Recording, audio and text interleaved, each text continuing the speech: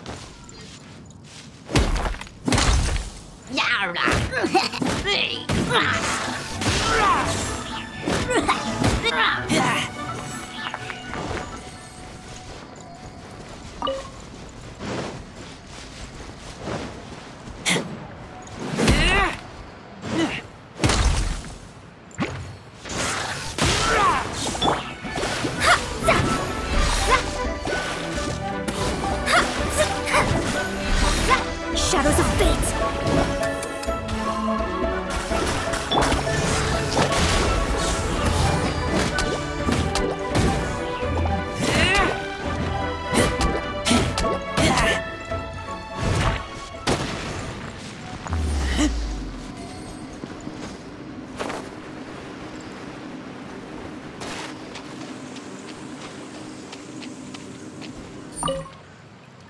Have mercy, O mighty Adeptus. I beg you, show mercy upon me and my brother. Spare... Who are you? What's going on? We asked you first. Oh. You enjoy safe passage in Joyun Karst. It can only mean one thing. You must be Adepti messengers, sent here to rescue me and my brother. What is he talking about? Oh, have mercy, mighty messengers of the illuminated Adepti. I beg you to save us. My brother and I, we only came here because our family is poor, and it was stupid of us.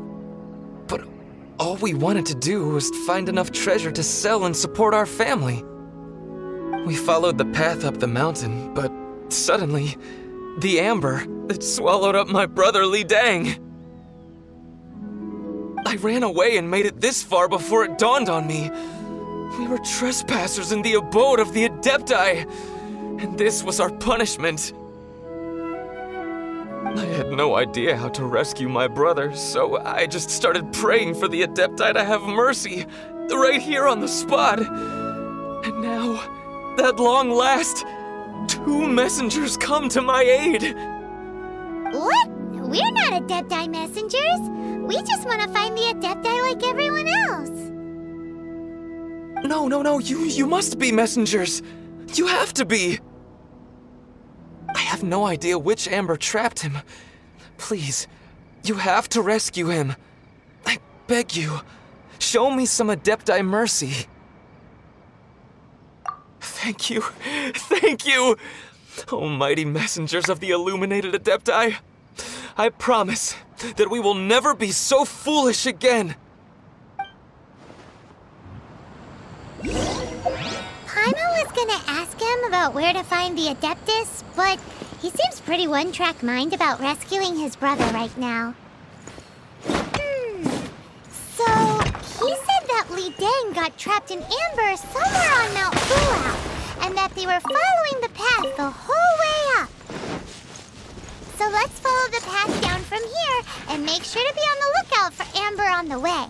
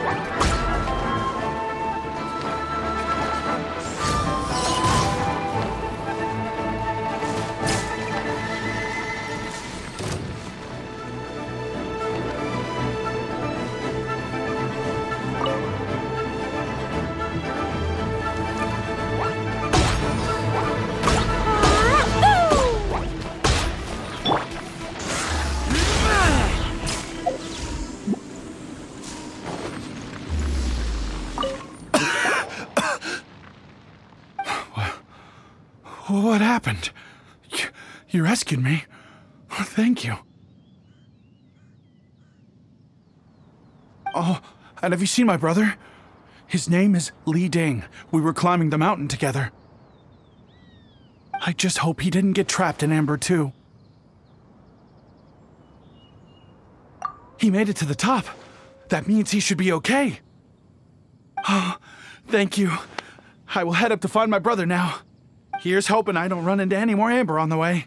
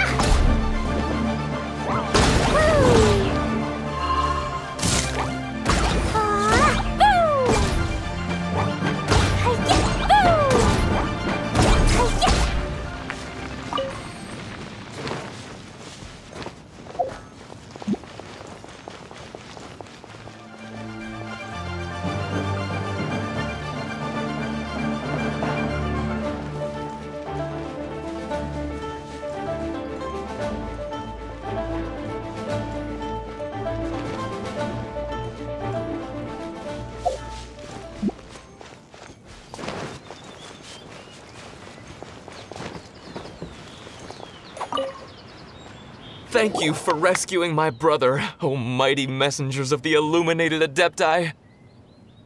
What? No. I mean, like everyone else, we've heard that there's an Adeptus living in Mount Hulao. But regular folks like us would never have the chance to meet them. No way. Unlike you guys, you're Adepti messengers, so it's a whole different story. Anyway, we have trespassed in the realm of the Adeptus for long enough. We should get going. Thank you, mighty Adepti messengers. Yes, thank.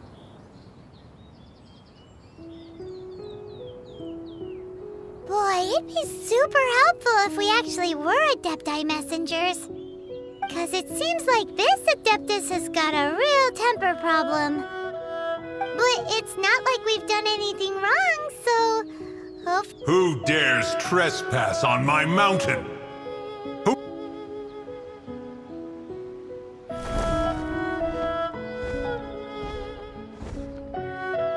Foolish mortal, come forth and receive your punishment.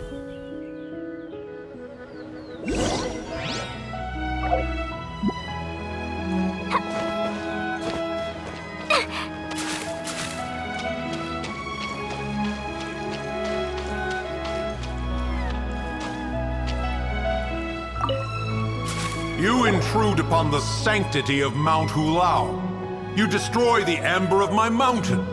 And you free a thief whose freedom is not yours to give. The thief's ignorance was an affront to the Adepti, but your actions are an abomination of the highest order.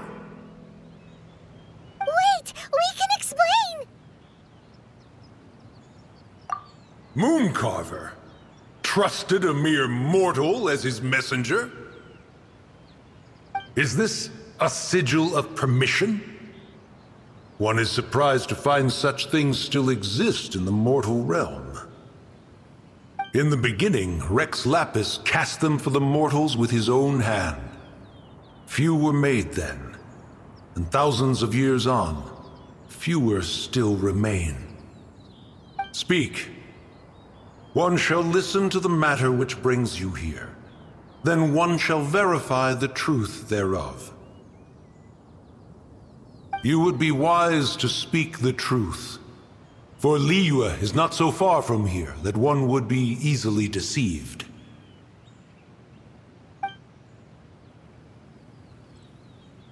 Rex Lapis assassinated?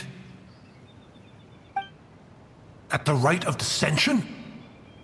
What mortal in Liyue, nay, in all the world, would conspire to commit such foul treason? Or perhaps the more pertinent question is, what power in this world could aspire to achieve it? Rex Lapis charged the Adepti with the protection of Liyue, and we have always honored this duty. As the people have prospered, so have we gradually withdrawn into the mountains. Indeed, this was a gesture of goodwill towards humanity. But now, alas, Rex Lapis, gone. Traveler, of the matter you have relayed, one has become aware. One now knows why Mooncarver has sent for us.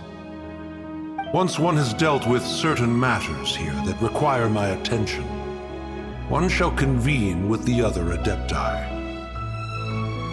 Paimon can! Adepti always have magical powers in storybooks. Seems it's true in real life, too.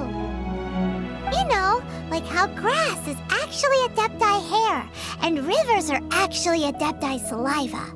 There must be something similar going on with the amber. Your nonsense knows no bounds. This amber is produced by a flower that one has planted here, called the karst crawler. The majority of the plant is hidden underground. When stepped on, it produces amber to trap the invader. After taking up residence here, one planted many karst crawlers to ensure that the tranquility of the mountain would remain undisturbed. Over the years, they have helped to prevent many disturbances. But in the process, they have also trapped many curious things. Oh, so the Amber is alive? Correct. Thus, one may not leave this place in its current state, for fear of the risk to innocent lives in one's absence. One will depart as soon as one has attended to this matter. One trusts that the manner of your departure will be swifter in nature.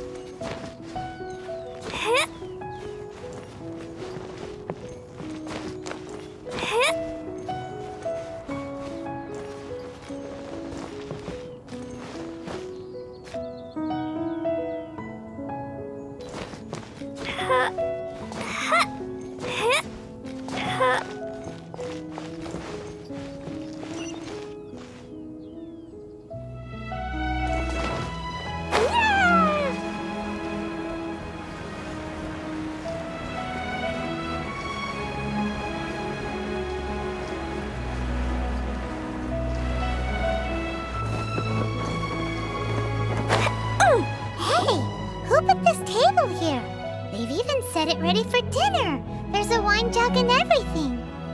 Ooh, they even have the guests' names carved into the seats. Here sits Retainer. Here sits Guizhong. Here, maybe Rex is short for Rex Lapis. But Paimon, as for Retainer... That's it! When Mooncarver was going through the names of his Adepti buddies, he said there was one called Cloud Retainer. So this must be where Cloud Retainer and the other Adepti have their dinner parties. How about we cook up some extra special dishes for the Adepti? We're sure to get Cloud Retainer's attention that way. But what do Adepti even eat anyway? Paimon has no idea. People must make offerings here all the time. Guess all we can do is look around the area for any leftovers. Maybe that'll give us some ideas. Do you think maybe it's at all possible that the Adepti might like to try some sticky honey roast?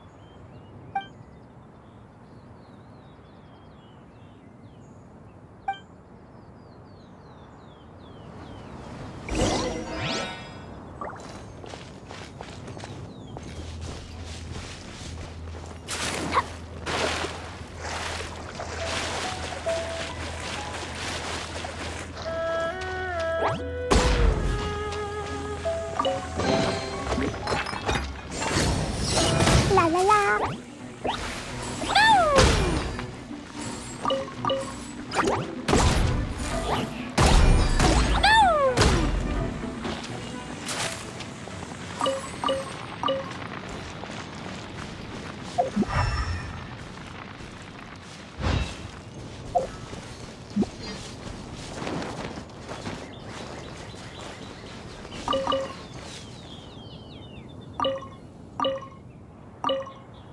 Someone has definitely cooked here before.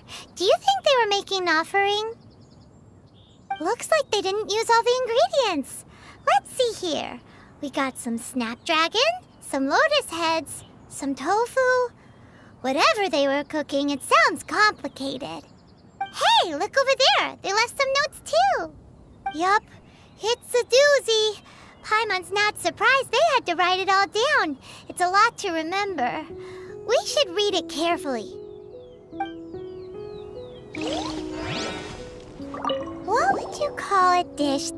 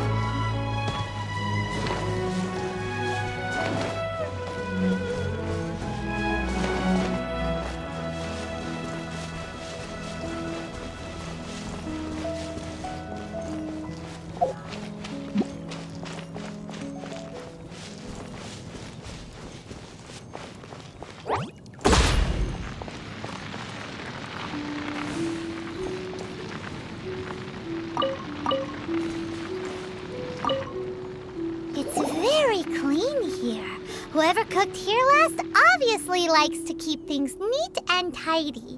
Paimon bets they were making an offering to the Adepti. Looks like we got us some matsutake and some raw meat.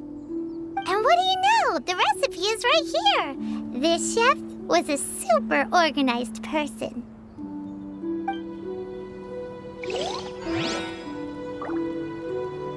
What do you get if you cross matsutake and raw meat?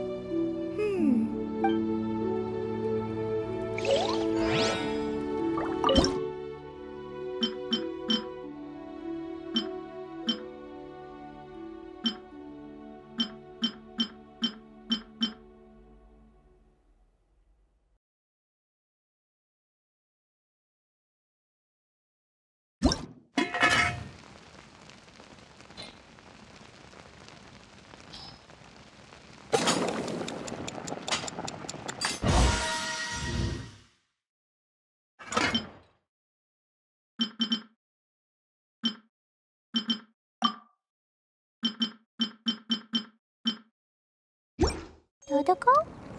Dodoko, where are you?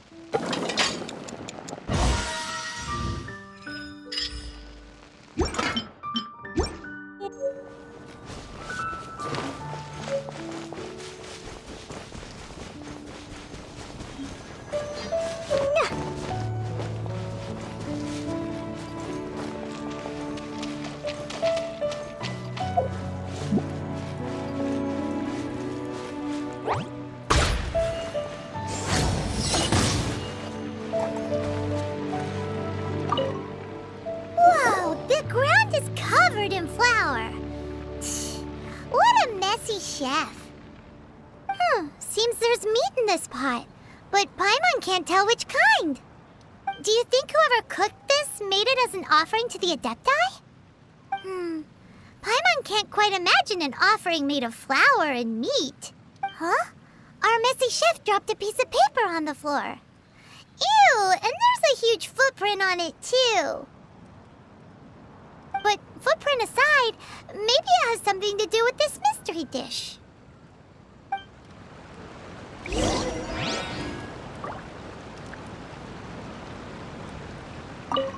I'm so curious. What kind of dish uses only flour and meat?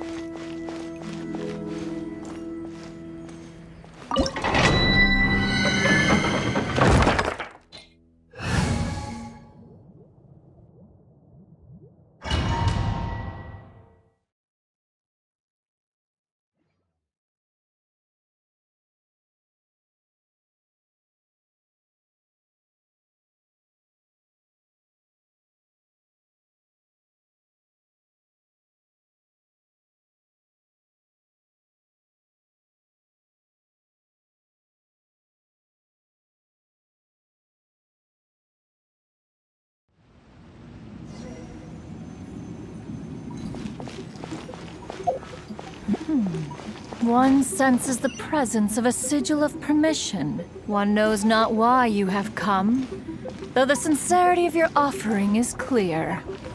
Hence, you shall be granted an opportunity.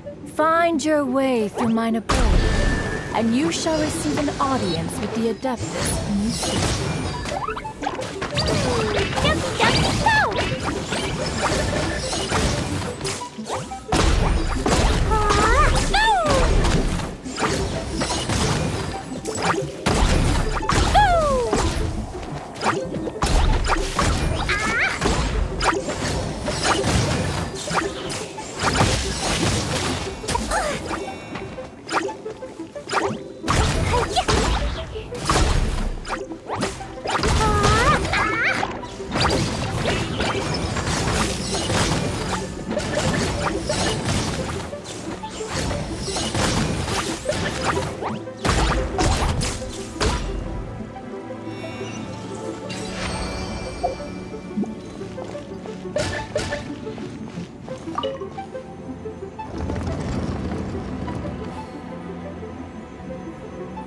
Look! That platform is moving! So that's what this button is for!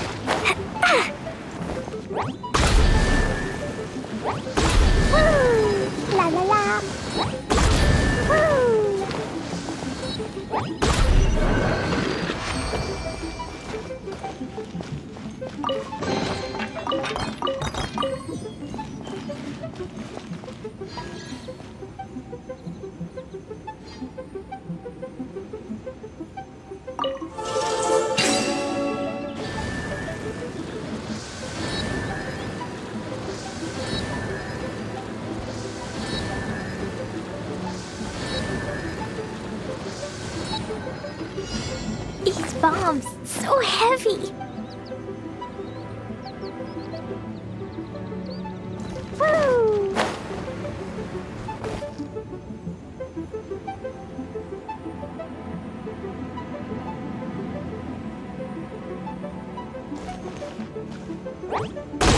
La la la.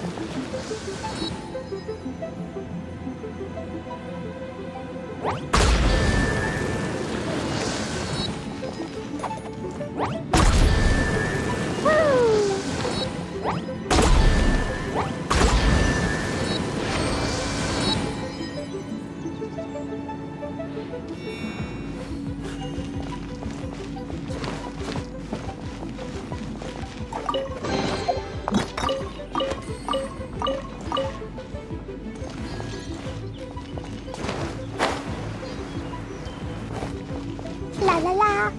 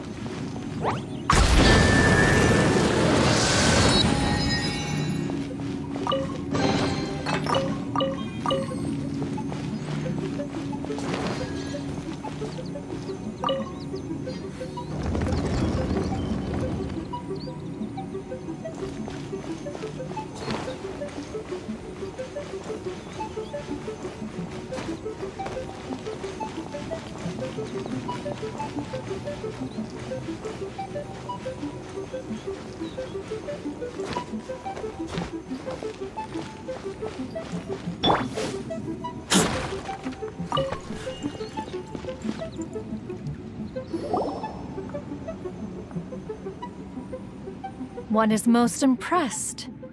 The path that leads through this abode defies those of ordinary abilities.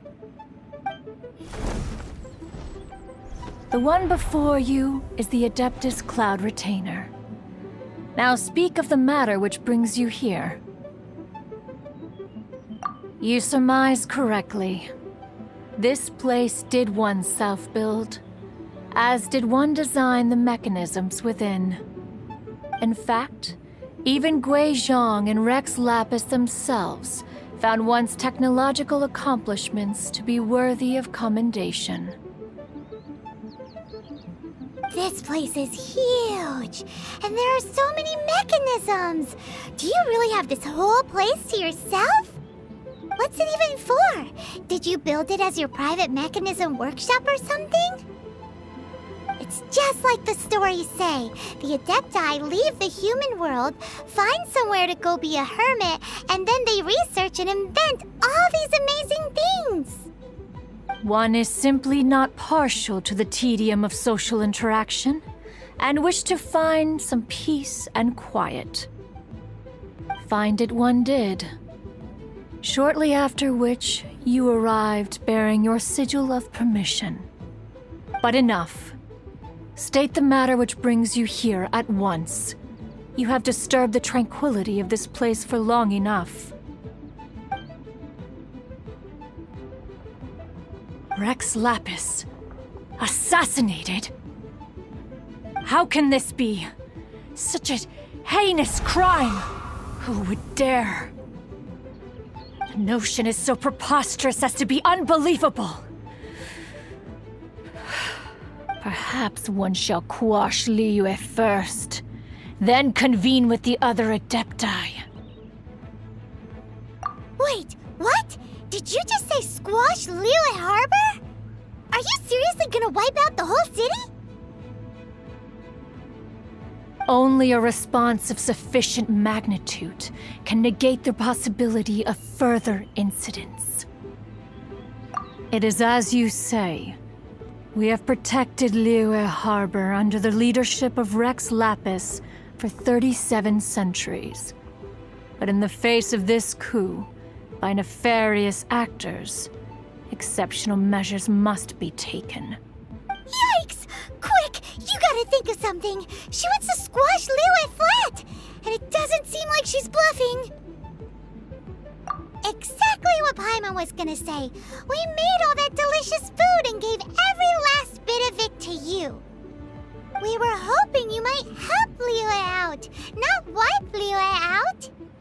Or at least let's, discuss it first. Can't hurt for you to get a second opinion. Contract? A cruel irony that you should appeal to the notion after the merciless murder of the god of contracts himself.